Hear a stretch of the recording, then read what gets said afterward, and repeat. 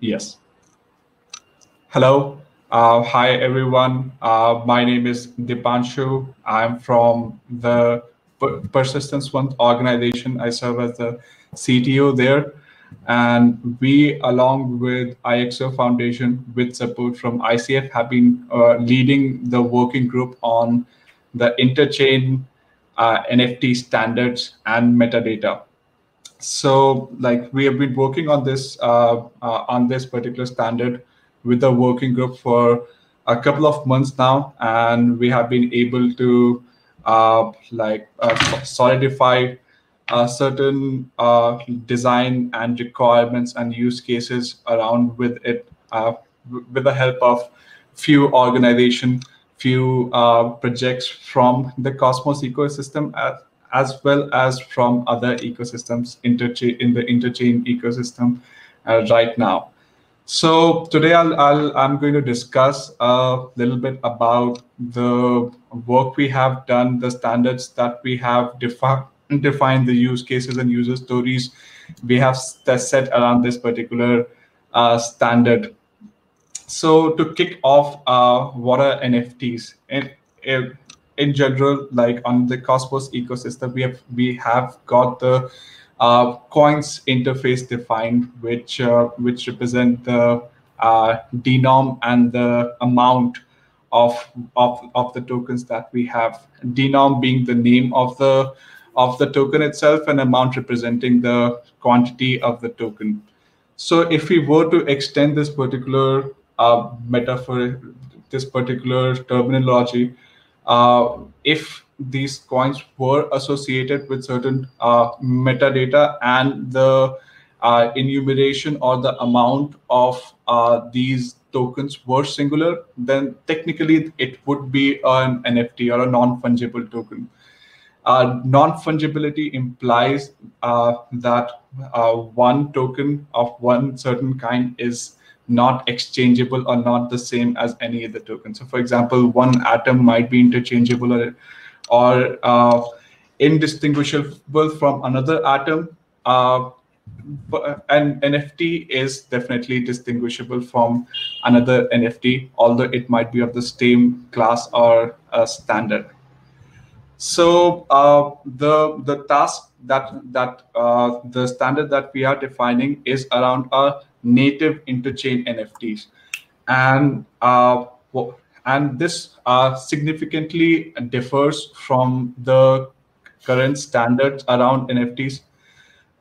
The current standards being majorly defined on Ethereum smart contracts as interfaces. For example, the ERC, the most popular one being ERC 721 or ERC 1155 or ERC 994.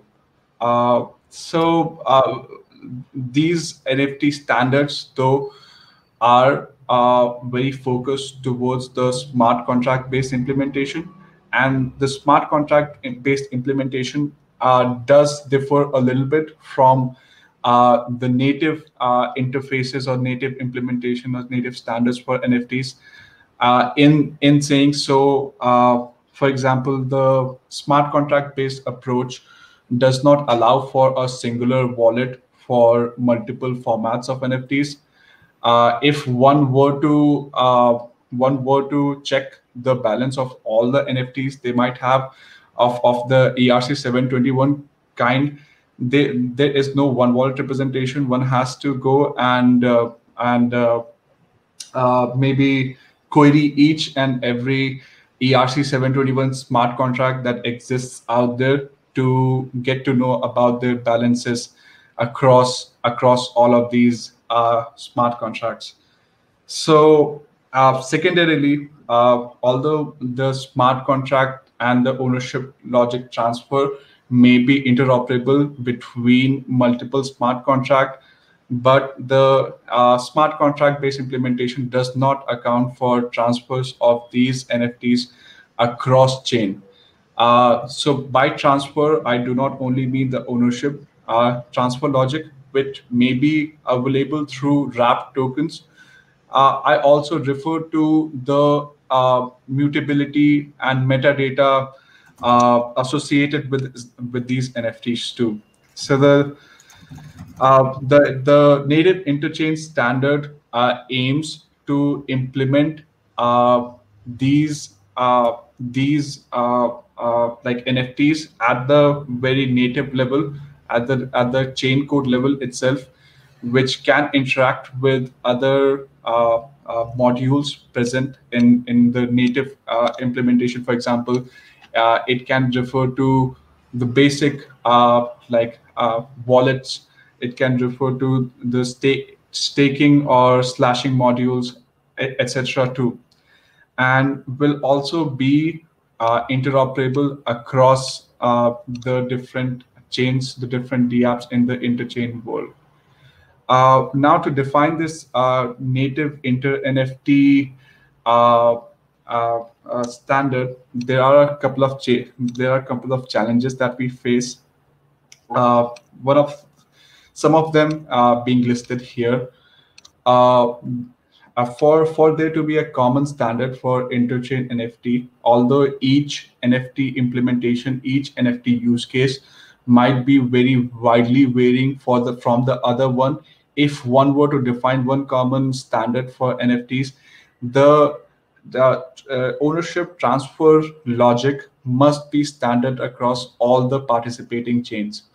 So, like irrespective of the use case, the identifier for the NFT, the way to generate these identifiers must be decentralized, must be singular, and must allow for the transfers through a single transaction, irrespective of the chain, across the different chains, and there to be a wallet that can hold these NFT ownership representations across chain. Uh, each NFT. Second challenge being the metadata structure, metadata representation, and mutation logic itself. So again, NFT implementations might vary from representation to representation, from application to application, and the metadata might itself be varying, but the standard needs to define a standard set of metadata and the representation across wallets, so that irrespective of the DApp, each NFT from these different applications could be singularly representation. It could be singularly represented, and the mutation logic should allow for all of these use cases to exist, though allowing for for one single uh, uh, code implementation.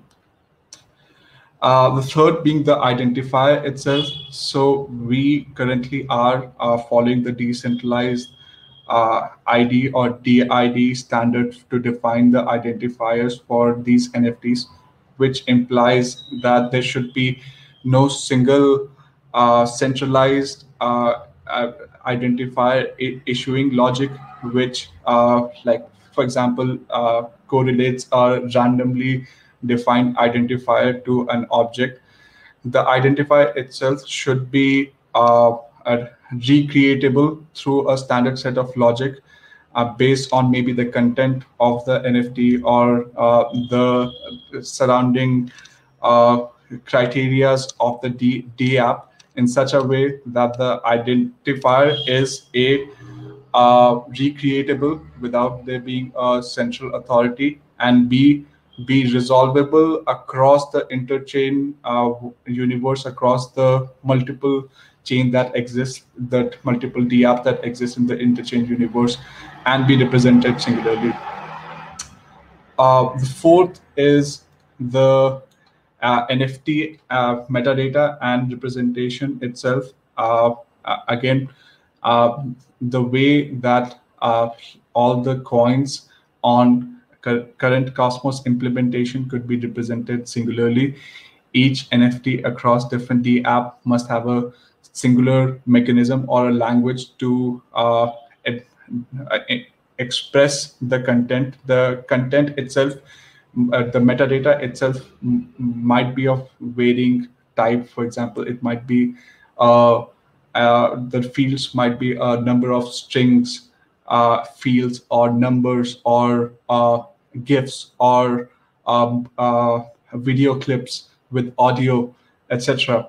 But irrespective of the implementation, a wallet must be able to represent these NFTs, irrespective of where they were issued or which app they issued, into one singular wallet as one singular representation that looks the same, that feels the same across different wallets.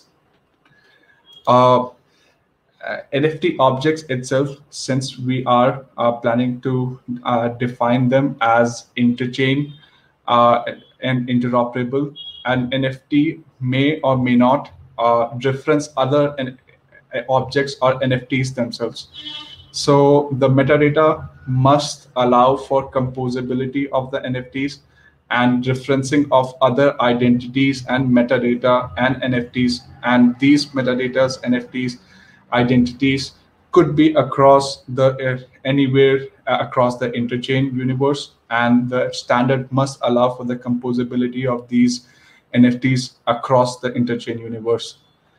And finally, the on-chain and off-chain metadata verifiability. So the metadata, it's due to the storage restrictions on the dApps themselves, may or may not be off-chain.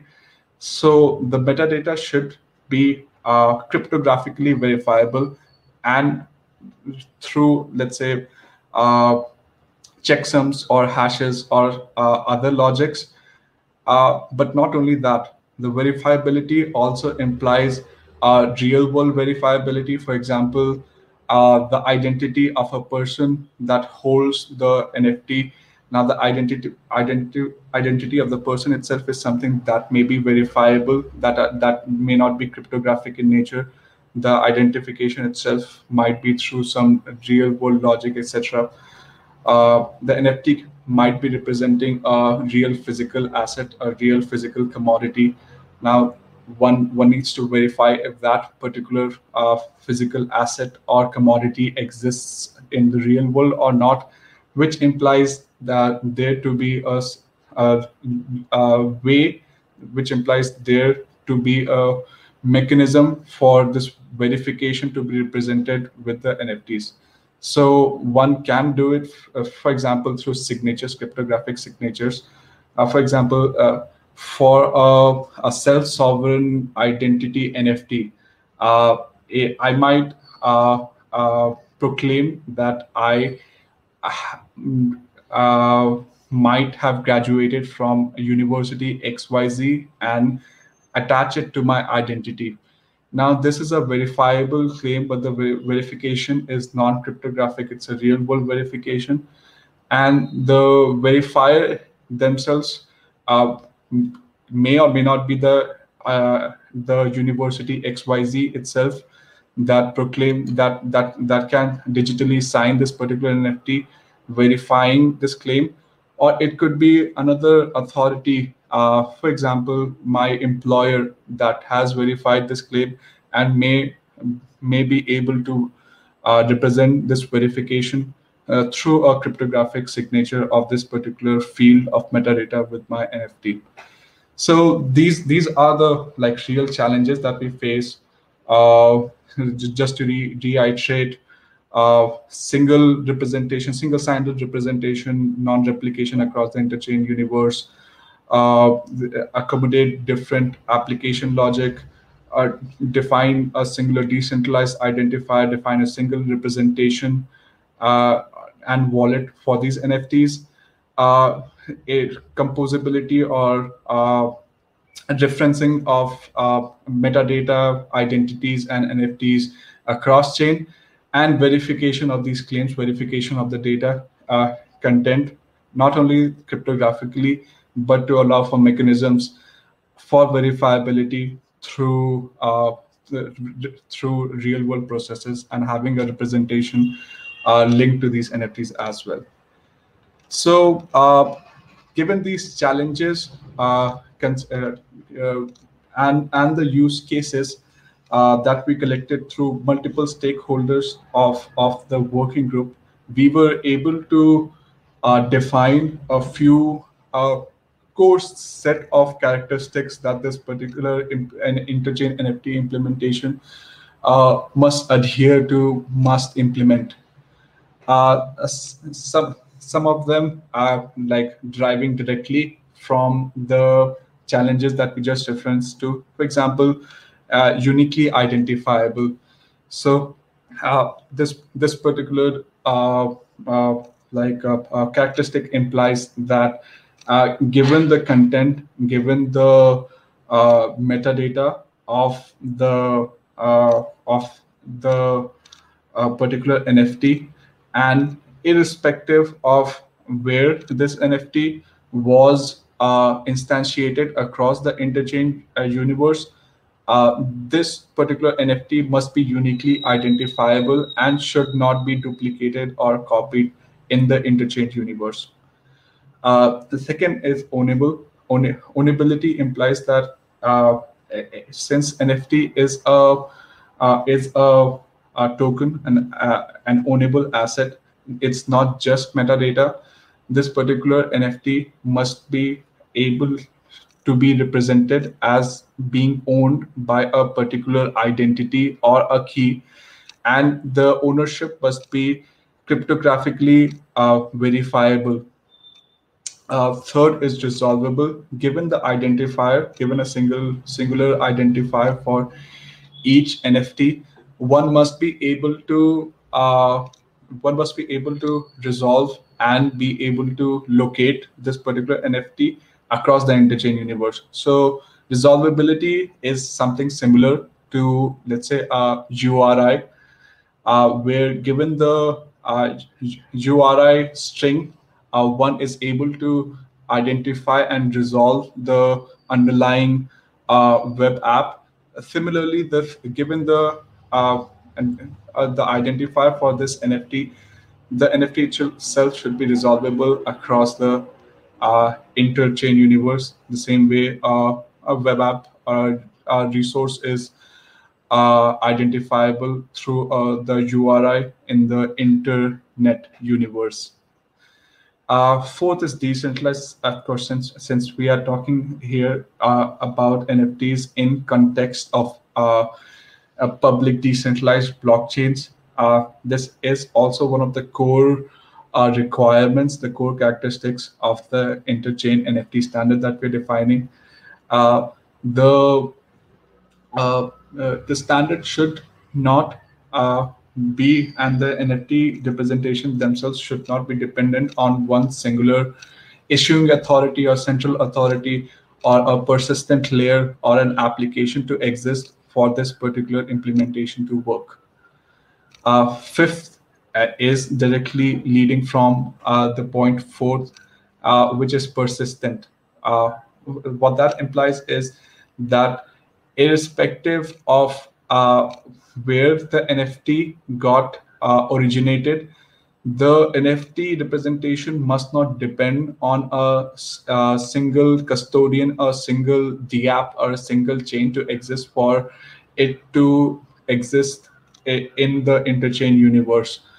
Uh, since this particular standard is interchain, the ownership and the representation of the NFT is transferable across different D apps, and the underlying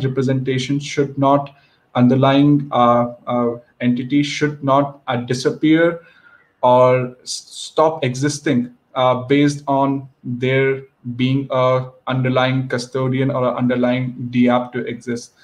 Uh, so, like this being one of the key components that is missing from the current set of implementations of even the coins that we currently have. Uh, the point six is cryptographically verifiable.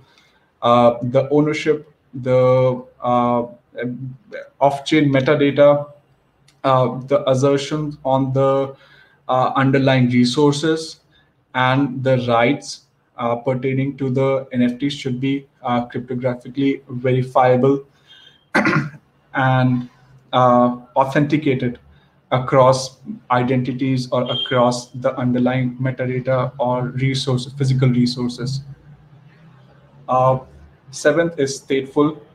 The state changes the state changes which may be the ownership transfer of the NFT or metadata uh, mutation of the NFT must follow a state machine, must be stateful, where all these states follow a certain fixed logic and can be tracked back to the original state themselves. So yes, these are the like seven main core characteristics identified for this particular NFT interchain NFT standard, and based on them, based on these core characteristics, uh, uh, we have like allowed for or considered these basic requirements or use cases. Each use case may or may not like represent the full set of these requirements, inter NFT standard requirements presented here, but might be a combination of all or none of these requirements. So if we look at the capability tokens is a special use case which may not even lie within the requirements that we have collected till now for the NFT standards. So some of these requirements being mintable, mintability implies there to be logic for a new NFT to be created. Of course, not all use cases will require mintability. In some scenarios, at Genesis itself, all the set of NFTs to exist will have already existed. Burnable, which implies either on the destruction of the underlying asset or the end of the lifetime of the NFT itself. The NFT must be through a transaction burnable. Ownable implies that for a way for the NFT to be owned by identity or a private key, which might assert rights over the NFT and might enjoy rights issued from the NFT. Transferable implies uh, there to be logic for the owner of the NFT to transfer the ownership and the rights to a to a different identity or key. Non-transferable implying in some scenarios, under certain circumstances, the NFT might not be transferable and should not be transferred to certain identities or chains or DApps, and the NFT should be able to represent this non-transferability. Sixth is lockability. An NFT based on certain conditions, for example, the current block height or the environmental factors related to the interchain universe or the DApp itself must be locked, and on certain conditions being met, for example, the maturity block height getting reached or a governance proposal getting approved should be unlockable and allow for transferability back again. Seventh is immutability. Some or all of the metadata related to an NFT may be immutable. Now, this immutable characteristics can be utilized to generate DIDs for the NFTs, and the NFT must or should allow for these immutable characteristics to exist, and not only exist but enforce the immutability of these characteristics even when the NFT logic and metadata is transferred across chains. Eighth is mutability. A certain set of the datas or fields related to the NFT might be mutable. The logic of these the mutation related to these NFTs must be represented through this NFT standard and also be enforced based on certain conditions, as well as the rights of the mutating authority. In certain scenarios, the rights to mutate the metadata of an NFT may not lie with just the owner of the NFT, but might be linked to an issuing authority and a DApp or an organization. And this particular characteristic of or rights to mutate the metadata must be enforced throughout the Interchain universe. Ninth is fractional. Not all NFTs might be transferable as a single unit, but some of them may require the ownership representation to be fractionally transferred or owned by multiple stakeholders, and the NFT should allow for that. The 10th is composable. As discussed, NFTs can or should be able to reference to other resources, metadata, identities, wallets, dApps, etc., across the Interchain universe, and be able to compose on top of each other. For example, NFT that represents, for example, a piece of land or an ownable, and if it belongs to, let's say, another organization, that organization must be able to compose with this NFT and be able to represent that asset as the contents of that organization. For other like ways to compose NFTs as well. For example, just through parts of the metadata of one NFT being able to be composed with other NFTs themselves, or it could be identities or wallets, etc. Also, that across the Interchain universe, and it should be possible for one NFT to be able to link or be composable with those resources. 11th is conditional.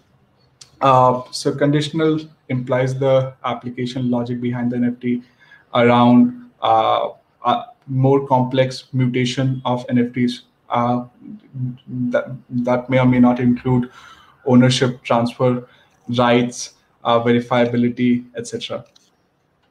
So these are the basic requirements that our current standard of Inter-NFT standard it takes into account and fulfills. This requirements should be able to fulfill the use cases mentioned here, like collectible or financing tokens, impact tokens like carbon credits or CSR for organization, access tokens representing rights, for example, movie tickets, etc., art tokens representing the content in themselves, for example, GIFs, images, physical property which represent underlying physical real world assets, data token representing the data, content of the data itself, credential tokens, for example, credentials to a Netflix account, for example, capability tokens which might represent more complex use cases, commodity tokens representing commoditized NFTs which represent one class but are non-fungible among themselves. Yep. So this the current implementation and the standards, etc., have been documented and defined in the website given below. If anyone would want to follow through and look at the work that has been done already. The documentation, the RFCs or request for comments on these standards have been recorded in repositories at the GitHub repository mentioned here. One could also discuss about these standards, and if they would want to participate in the development of these standards at the Telegram group, which has been linked here, or even better, can directly discuss on the Discord topic under the Cosmos channel named Inter-NFT and Metadata topic. So looks like we are at the end of our session's time duration. And yes, I will want to thank you guys for listening in. And yeah, this was fantastic. Thank you so much for taking the time. We're going to transition to our next talk now. Thanks again. Thank you, everyone.